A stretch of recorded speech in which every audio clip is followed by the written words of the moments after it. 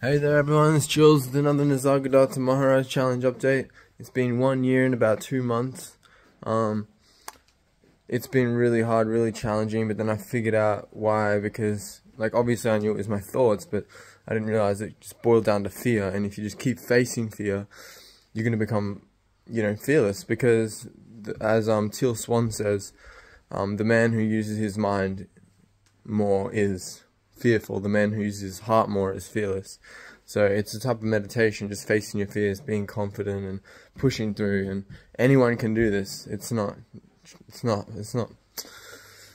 And what you gotta remember as well is you don't want to do stupid shit. You don't want to basically push yourself to the extent that you become anxious and you could become traumatized. But it's like the flow state. The work has to match your skill level. If it's too much, it brings anxiety. If it's not enough, it brings boredom. But if you're matching it, you'll be in a flow state. So that's my meditation at the moment, facing fears. You just got to lean into it. Just lean forward and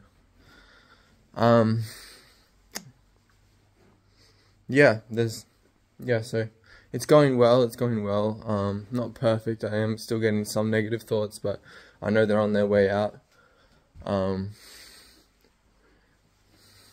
I'm still inviting, like, listening in, just like listening to, whatever is around you, or listening to your breath, like through your nose as you walk, if there's no sounds around you.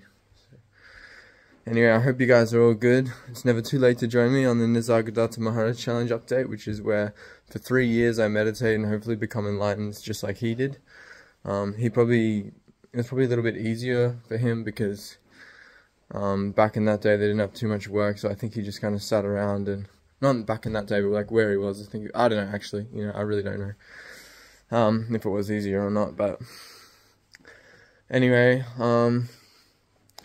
yeah, I'll catch you guys later. Look after yourselves, and peace out.